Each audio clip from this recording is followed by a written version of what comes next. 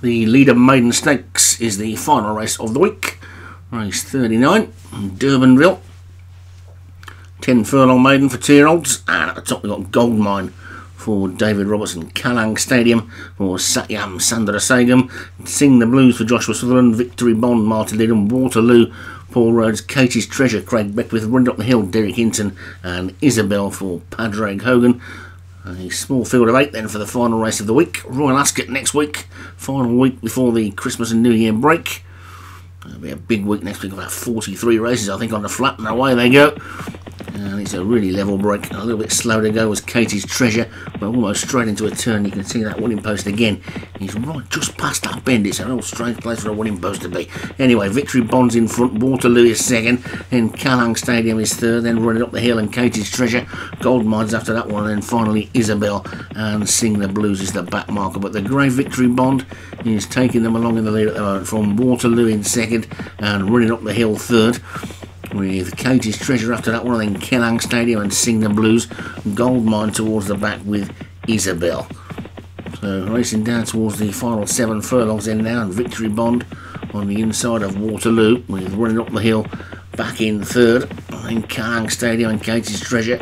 Out to the back 3, Sing the Blues, Isabel and Goldmine now just a back marker. Then 6 to race, and Waterloo looms on the outside of Victory Bond, with Kallang Stadium on the inside of Running Up the Hill, and then Katie's Treasure tucked in behind them. One getting closer is Sing the Blues, going to need a bit of a lucky split though. Behind that one is Isabel, and Goldmine is just the back marker, with 4.5 furlongs still to go, and it's Victory Bond who's clearing the lead by 2 to Running Up the Hill in second.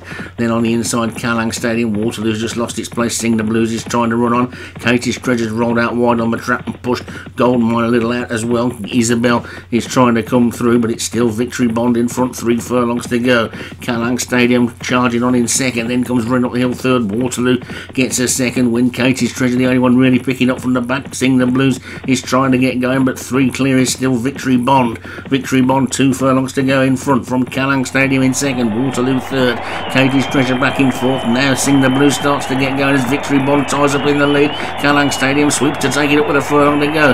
It's Kallang Stadium in front from Katie's Treasure up the centre of the track, finishing well again now. Sing the Blues and Waterloo, but it's Kallang Stadium on the inside, and Kallang Stadium's got a hold on and take it. I think Kallang Stadium from a fast finish in Sing the Blues, Waterloo, Katie's Treasure, Goldmine, all the way back to Running Up the Hill, who was last, and it's a win.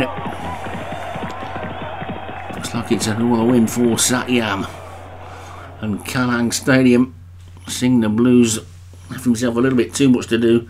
A long time leader Victory Bond went out like a light, but the final race of the week then goes to Kallang Stadium and Satyam Sandrasegam. Sing the Blues is second for Joshua Sutherland. Waterloo for Paul Rose third. Katie's Treasure for Craig Beckwith was fourth, and Goldmine for David Robertson was fifth. Get your top hats brushed and your tails on next week, ready for Royal Ascot.